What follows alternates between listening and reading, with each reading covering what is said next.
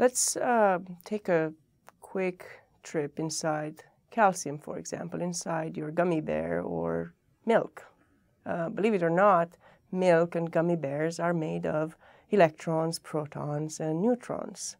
All of those make up a nucleus surrounded by various electrons, which don't just roam around independently, but they move around and live in a very organized fashion.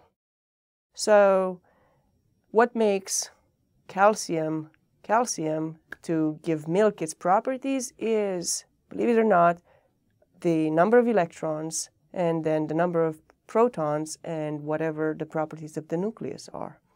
And what differentiates calcium from iron, for example, is how many orbitals filled with electrons there are and how many electrons live in each of these orbitals.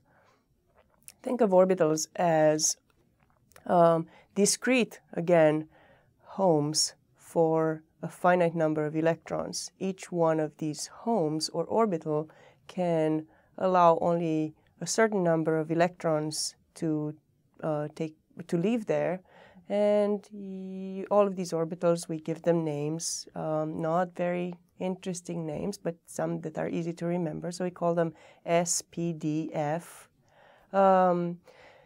So in the first orbital in S, only a small number, 2 electrons can leave. As you move up in the orbitals, you can have 6 and then 10 and then 14, etc., maximum number of electrons. So imagine of building your atom one orbital by orbital, and even at the orbital level, you build those electron by electron.